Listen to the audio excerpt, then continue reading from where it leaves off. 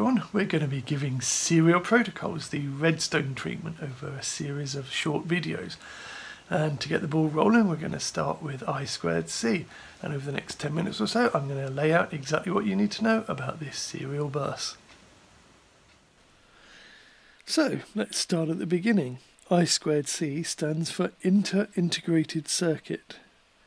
And though it might seem like it's been around since the dawn of time, it was actually released by Philips Semiconductor, which is now NXP, in 1982. There are a few different ways of abbreviating inter-integrated circuit. The most common is probably I2C, followed by I2C, which is easier to roll off the tongue and doesn't need superscript to write. Finally, there are some people who say IIC, but we don't talk about them.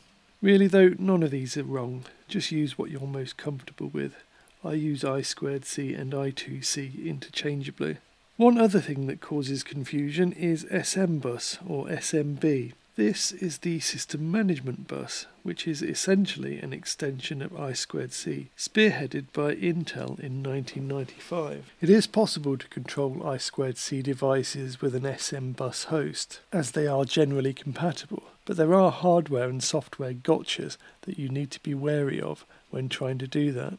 Anyway, the good news for I2C is that no license has been needed since 2006. And because the protocol is so versatile, it's become a very widely used communications tool. Right then, with that out of the way, let's take a look at the hardware we need to get devices communicating together with I2C. And you can probably see straight away why this protocol is so popular with chip makers. We only need 2 pins to implement it. One pin is SDA, that's the serial data line, and the other is SCL, the serial clock line. You'll notice that we have a pull-up resistor on each line, and we'll get into why we need those in a moment. But that's it. That's all the hardware we need to communicate between 2 devices. And if you want to communicate with more devices, just add them to the bus. This simplicity is what makes I2C popular with users. So let's flesh out some of the specification details here. The supply voltage can be anywhere from 1.2 volts up to 5.5 volts, but most often you'll see either 3.3 volts or 5 volts being used. The serial clock line is driven by the master, and only the master, to synchronously clock data to and from slave devices. The serial data line is bidirectional and operates as half duplex, because the master is the initiator of all transactions on the bus. This means that any given transaction will only be the master reading data from a slave or writing data to the slave, in one direction at a time. You can have more than one master in a system, as every master monitors the bus for start and stop bits and won't begin a message if the SDA line is busy. There's also an arbitration protocol should 2 devices try to transmit at the same time. That said, most common use cases will have a single master, which you might hear referred to as a controller, and multiple slave or peripheral devices, for example a microcontroller with several MEMS sensors. The other thing that you will have spotted is that each of the slave devices has a unique address on our bus, so that we know which device we're dealing with at any one time. The specification has 2 address spaces defined, 7-bit and a more rarely used 10-bit address scheme. In standard 7-bit addressing, the slave address is clocked out most significant bit first and then on down to the least significant bit, followed by a read-write bit which specifies whether the master is sending data, in which case it will bring the line low, or requesting data by bringing the line high. 10-bit addressing uses 2 frames to transmit the slave address. The first frame starts with a reserved address that starts with 4 ones and a 0, followed by the 2 most significant bits of the 10-bit address. The 8th bit of the first byte is the read-write flag. The full 8 bits of the next byte is used for the rest of the 10-bit address. You'll notice that there's an acknowledge bit between each byte. The 9th bit of every frame in a message is where the receiving device should pull the serial data line low. If that doesn't happen, the inference is that the receiver did not receive the byte or couldn't pass it, so the transfer is halted and it's up to the master how to proceed after that. It could repeat start the message, send another byte, or send a stop condition to release the bus. This might seem a little finicky for a simple data transfer, but it allows the system to recover from a lot of what could go wrong with a transmission. For instance, a slave device being non-functional or even becoming non-functional during a transmission. So when we look at a complete I2C message, it begins with a start condition. This is followed by the 7-bit address of the target device, and then the read-write bit to show which way the data is expected to flow. The master waits for the acknowledge, and assuming it gets one, data frames can then flow in the specified direction, each separated by an ACK bit. Finally, there is a stop condition. In terms of timing, the start condition is indicated by the master when it pulls the data line low before it pulls the clock low. Both these lines will be high when at rest. The 7-bit address is clocked through, and the read-write bit will be a 1 if the master is requesting data, or a 0 if the master is sending data. The master releases the data line for the slave to pull it low for the acknowledge. The data frames are then clocked through with an ACK between each frame. Finally, the stop condition is indicated by the master letting the data line go high after the clock line. The bus has then been released. And when we look at exactly how data is clocked through, we find that the data signal is updated on the falling edge of a clock signal and then sampled on the rising edge of the next clock pulse. This gives the data some settling time before it's sampled. So what sort of signalling speeds are we looking at? Well, the original spec from 1982 had a transfer rate of 100 kilobits per second, and in 1992 the spec was tightened for a new mode called fast mode that allows 400 kilobits per second signalling. And this was actually the first formal standardizing of the spec.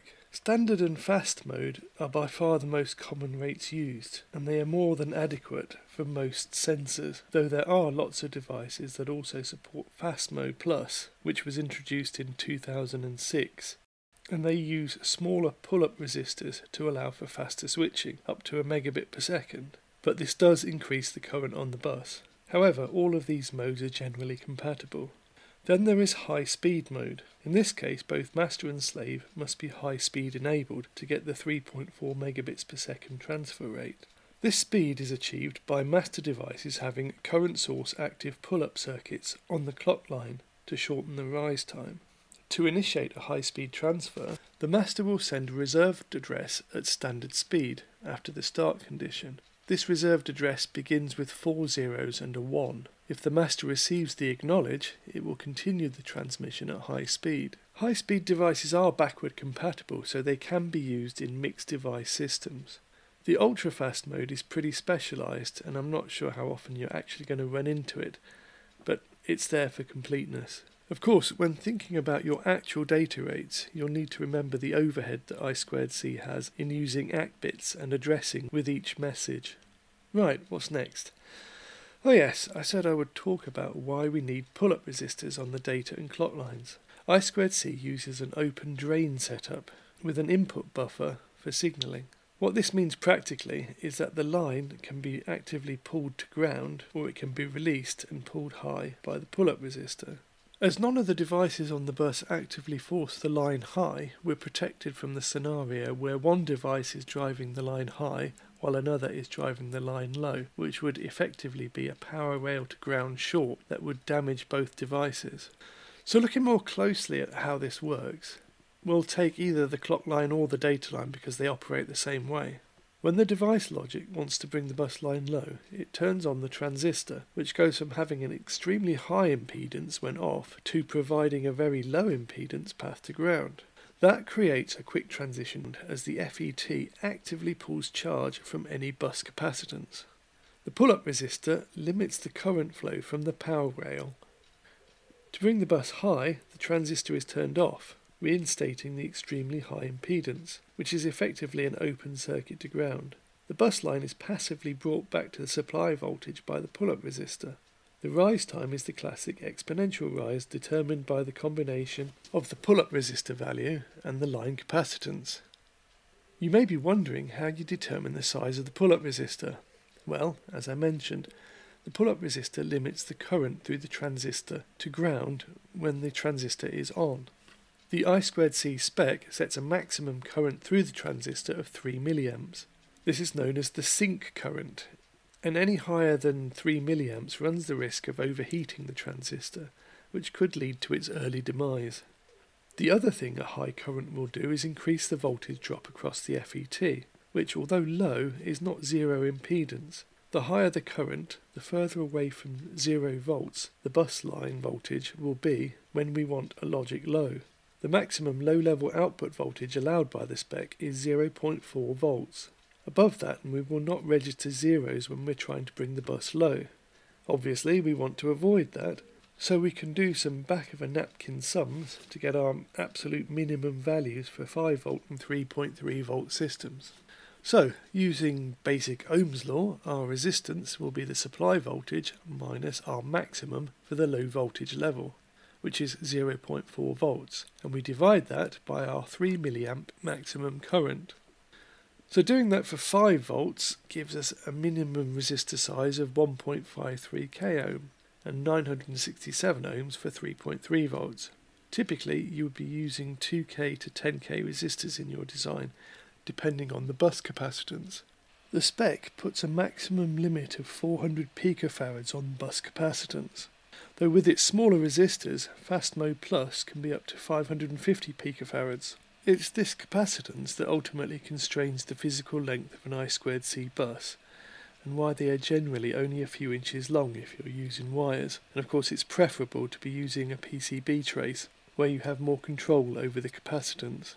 Talking of PCBs, there are many companies out there making breakout boards for sensors and other devices. Here's an example of an Adafruit breakout board for the Bosch BNO055, which is an absolute orientation sensor that fuses data from an accelerometer, gyroscope and magnetometer to provide 9-axis awareness of device position and orientation in space. It's a nice little module that you can pick up for less than £35. One of the things it does for us, if you look at the schematic, is provide 10k pull-up resistors on the module. So all we have to do is connect the I2C pins on our Arduino, Raspberry Pi or whatever we're using, and we're set, ready to start programming. However, something to perhaps be wary of if you intend to use multiple modules like this one, is that as you add them to the bus, you're putting more pull-up resistors in parallel. And if you remember your circuit theory, resistors in parallel present a smaller total equivalent resistance. That will of course tend to increase the voltage drop across the transistor, and that could take us above the 0.4 volts low-level output voltage. How many modules could we use in one go? Well, it will depend on the pull-up resistors on each board, but let's say they're all 10k resistors in a best case scenario, like our Adafruit board here. In that case, 10 of them will have a 1k equivalent resistance, which is okay for a 3.3 volt supply voltage. But we're looking at only 6 boards if we're going to use a 5 volt supply. Just a little something to bear in mind while you're experimenting. I think that we can finish up by saying that when it comes to programming I2C operations, and we're not going to cover that here, that's a whole other video, but when it does come to programming, there are libraries to support this in pretty much any language you might want to use, and that includes Python, which has an SM bus class that includes a range of I2C functions. That's about it for today's video, so all that's left to say is stay safe and see you soon.